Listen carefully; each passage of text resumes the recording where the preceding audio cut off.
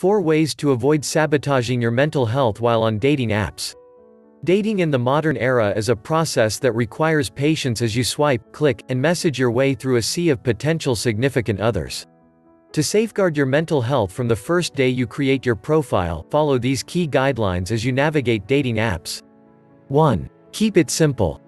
It may be tempting to replicate your profile across a dozen dating apps to seemingly increase your chances of success, but think again.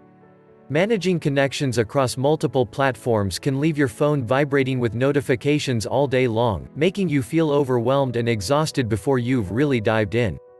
Choose 1 or 2 sites that fit with your end goals, beliefs, or interests, and focus on those. You'll be more apt to find compatible matches before you burn out. 2. Know your deal breakers. Connecting with hundreds of new people with an array of personalities and backgrounds is thrilling and a major benefit of online dating. It's important that you enter into this virtual world with a set list of deal breakers to help you navigate through the maze of people. Seeing an attractive photo may sway you to let up your preference for dating a non-smoker or someone without kids. Write down which characteristics are a must for you, and then stick with them.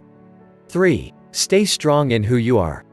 Clicking through Instagram-worthy profile photos day after day can negatively impact our self-esteem and confidence.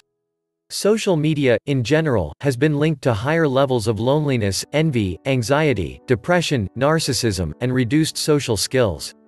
In one survey, 60% of people using social media reported that it impacted their self-esteem, which the behavioral scientist attributed to only seeing the highlight reel of people's lives.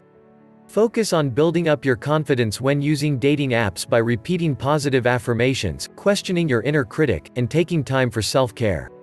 4. Keep real-life relationships and activities.